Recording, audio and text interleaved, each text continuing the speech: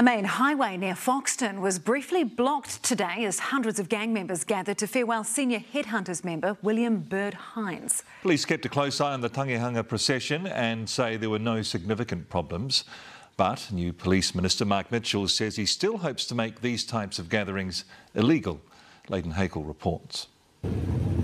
This is State Highway 1 at a standstill as a slow-moving procession of about 1,000 mourners closed the road just north of Foxton. They were here to lay William Bird Hines to rest at a nearby urupa. The senior member of the Headhunters gang died last week. He was said to be both feared and revered and spent years behind bars. For too long we've seen these gangs thinking like they own the show. And I've been very happy with the response to date in terms of the way the police are responding and managing it. The procession began in Auckland on Saturday. Lining up on their bikes, gang members made the 500-kilometre journey to Foxton, where police had a heavy presence. We are there for reassurance and to ensure that lawful behaviour and that your community activities continue as they normally would.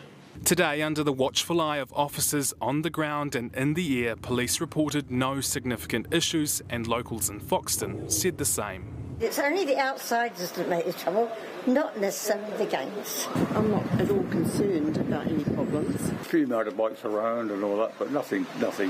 No, I think they've kept things under very good control.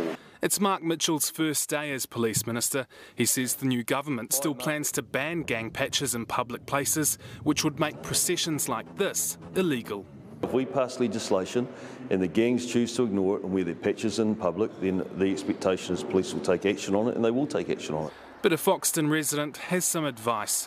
But I've worked with the gangs and I don't have any patches. If you leave them alone, they'll leave you alone. Though police won't be leaving this procession alone just yet, they'll be monitoring their movements as they disperse. Leighton Hakel, Newshub.